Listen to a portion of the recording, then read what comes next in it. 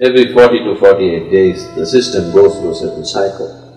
3 days will appear where your body does not need food. If you give this break, it's very, very good for your health and your body, the way it functions. It can carry you to completely different dimensions of experience and living.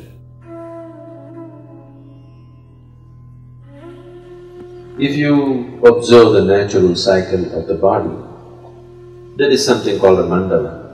Every 40 to 48 days, the system goes through a certain cycle. In every cycle of this, every single cycle, in this 3 days will appear where your body does not need food. If you are conscious of how your body functions, you will become aware that today my body does not need food. And without any effort, you can go without food on that day, if you observe the cycle properly. If that awareness is not there as to which day that is, for that in India they fixed what is called as Ekadashi. That means 4 days before the full moon, 4 days before the new moon day, people don't eat. They wake up in the morning, no breakfast, no lunch, only after the sun sets they eat one meal. This is just to allow the system to realign itself.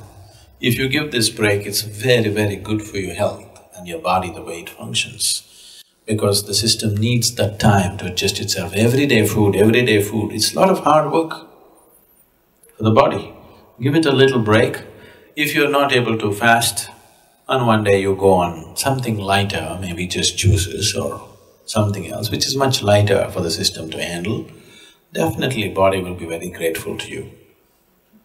Yes, every day loading it up with cooked food is not a good thing to do. So, what is its spiritual significance?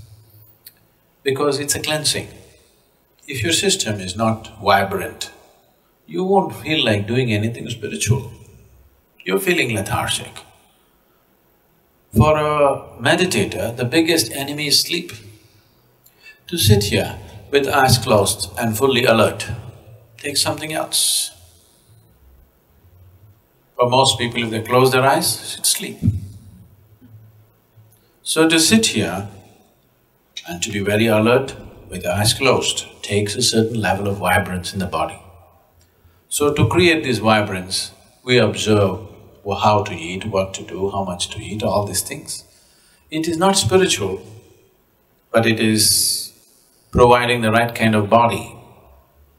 Right now, if your body is feeling very lethargic, I am talking enlightenment, so what the hell? Isn't it? So keeping it vibrant, alert, and keeping the body free of pains and problems is important, because only then you will seek something bigger. Right now your leg is hurting, really hurting. God appeared. What will you ask? My leg pains. Yes or no?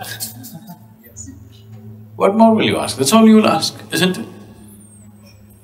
Because body has that kind of power over you. Unless you keep it in a certain level of ease, it rules you from every direction. Isn't it so? For this, keeping your body very pure and healthy is important, otherwise body becomes the dominant force in your life. It will not allow you to think beyond. Right now, if something starts really paining in your body, just your little finger really starts hurting badly, you are not interested in God, enlightenment, meditation, nothing. You are interested in this one. Isn't it so? So this one has that kind of power, so you must keep this one happy. Only then it'll allow you to do something else, otherwise it'll not allow you.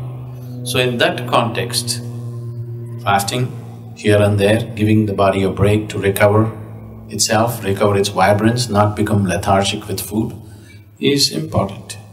Instead of fasting, if you just keep sufficient break between one meal and the next meal, if I say this, you will give up yoga. The ideal break between one meal and the next meal is 8 hours always.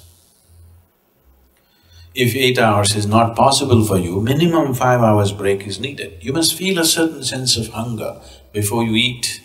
Before you feel hungry, if you put food into the system will become lethargic. It will not know vibrance. When I say vibrance, I'm not just talking about you being right now awake.